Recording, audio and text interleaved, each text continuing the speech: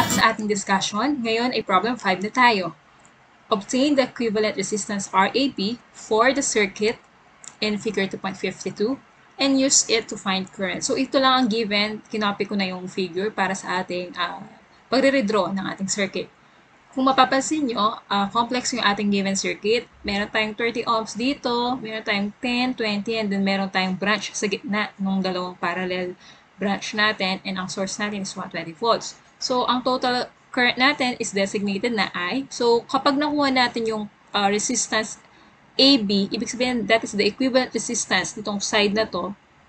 Itong side na to, equivalent resistance ng side na yan, that is R equivalent, or yun yung R A sub B natin, R sub AB, makukuha na natin yung ating current kasi magkakaroon tayo ng equivalent circuit. Okay, nandiyan yung source natin, meron tayong RAB, and then yung total current I. So, kailangan muna natin hanapin talaga yung equivalent resistance ng ating circuit. Ngayon, kung i-analyze natin yung given circuit,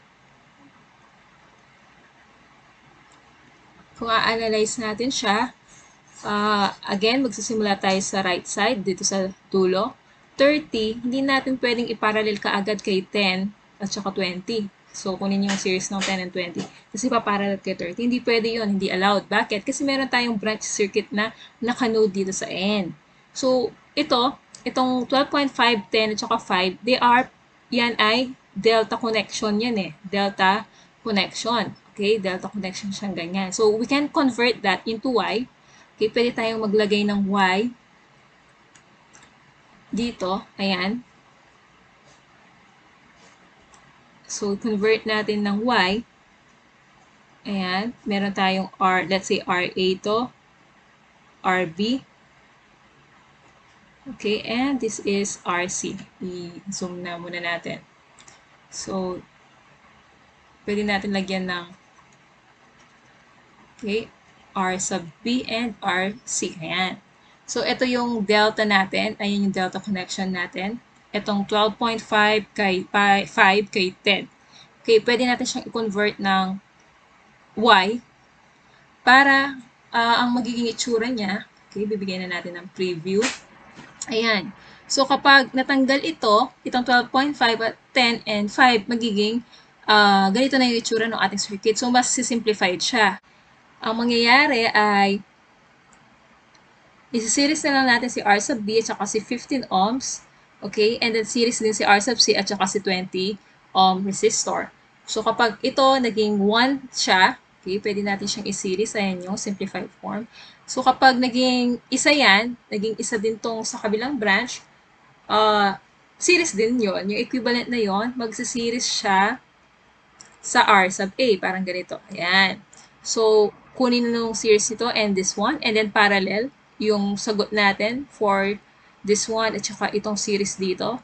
And then makukuha na natin R sub G. Okay? Parallel yung dalawang total dito at saka dito. And then si R sub A and R sub GR series. So, series mo lang siya and then kunin mo yung parallel niya. Equivalent resistance. Nakaparallel niya si 30.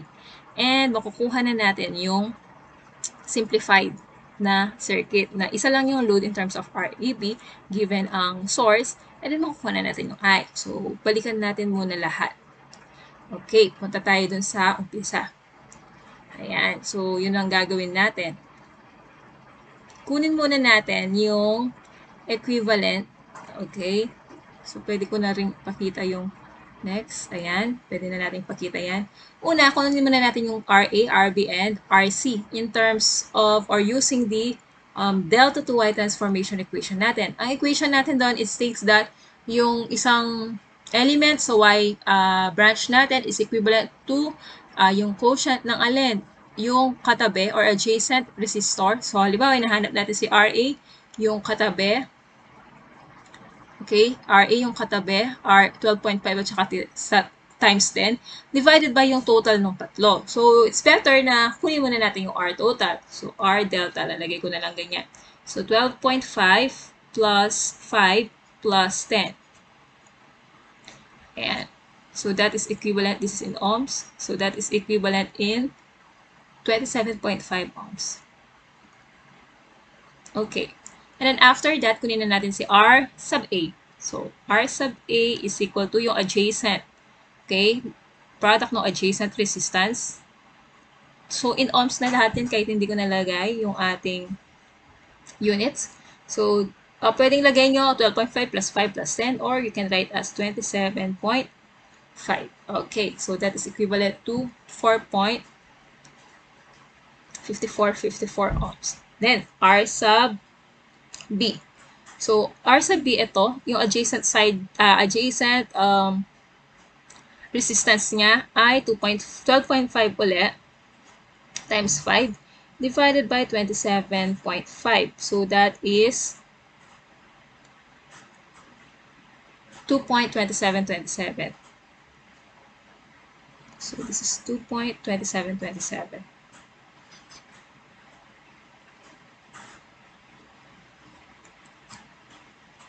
Okay, and then R sub C is yung adjacent niya, 10 times 5 over 27.5. So, equals 1.8182. Okay, this is in ohms. So, ito na yung mga value niyan. Ngayon, pwede nating palitan yan, yung mas simple. Pwede na nating i-stretch. So, from here, ayan, pwede mo kasing i-stretch yung part na to. Ayan. Pwede mong i-stretch ito. Isa lang kasi yan. Pwede mong i-stretch yan. Yung isa lang siya. Okay? Pwede mong gawin yon. Simplify mo yung circuit para mas madali siyang intindihan. So, ayan siya. Ngayon, si RB at saka si 15, series yon. Plus si RC and R20, series din yan. So, pwede nating pangalanan. Let's say this is, ito, pangalanan natin ng CD, RD, or RE. Okay, RD. Let's say ABCD, RD, tapos to RE. RE. Ayan, pwede natin pangalanan. Kahit huwag na natin i-redraw, at least dito sa ano natin solution, naka-sketch na siya. So, si RD, okay, is equivalent to, ano yung value nun? Yung RB plus 5 ohms. So, kahit huwag mo na i-write, andito naman si RB. So, that is equivalent to, ang RD natin is, so 15 plus 2.2727, so 17.2727. Okay, ano pa? Yung RE. So, this is RE. No, RE yun. Hindi halata. So, this is R sub E. Ayan. So, yung R sub E natin, R sub E, so R sub E is equal to, ano yung RC natin? RC natin is 1.8181 plus 20. Okay, so R sub C is, ilan yon? 21.8182 ohms. Okay, nakuha na natin. So, pwede mo nang i-kunin yung parallel nun. Si R, ito kasi, si RD, parallel kasi siya kay RE. So, pwede mo kunin yung equivalent niyan. So, ano ni EF? So, let's say RF. Okay, RF. RF. Ayan. Okay. So, R sub F is RD. Ano yung RD natin? 17.2727 multiplied by 21.8182. Okay, divided by yung sum nito.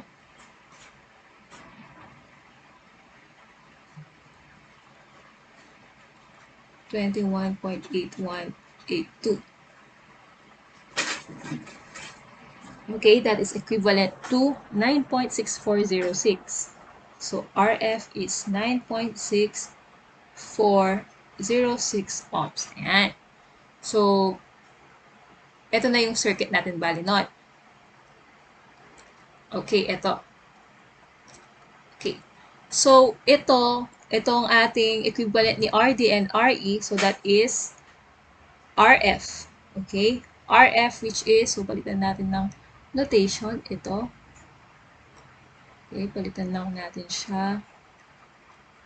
Dito tayo. So, ito ay R sub F. Ayan. Mas balik tayo dyan. So, ang RF natin is 9.6406. Ngayon, si RF ay series kay RA. So, R, E, F, G. Let's say RG. So, again, uli natin.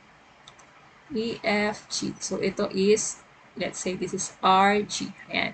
Si RG ngayon, R sub G is, so si R sub G ngayon is yung R sub F natin, 9.6406 plus yung R sub A. Ano ba yung R sub A natin?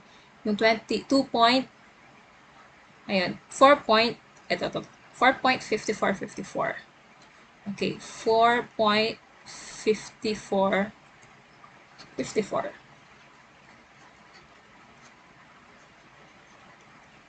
So R sub G is equivalent to 14.1860. Ayan. Now, yung R sub G natin, okay, is parallel to. Okay, parallel to yung last natin, parallel kay 30 ohms. So, R sub G parallel kay 30 ohms. So, ano equivalent nun? Nung RAB, ito na yung total resistance value ng circuit natin.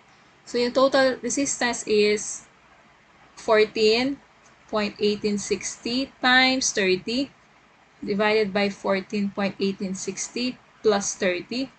So, RAB is equivalent to 9.6316 ohms. So, yun na yung ating equivalent resistance AB, RAB. So, ito na yon. Now, since nakuha na natin to, kukunin na ngayon natin yung ating total current. So, I is equal to V source over yung RAB natin. So, yung source natin is 120 volts over RAB, 9.6316 ohms. So, I natin is equivalent to 12.4590 ampere. Ayan, pwede na natin i-highlight yung mga sagot.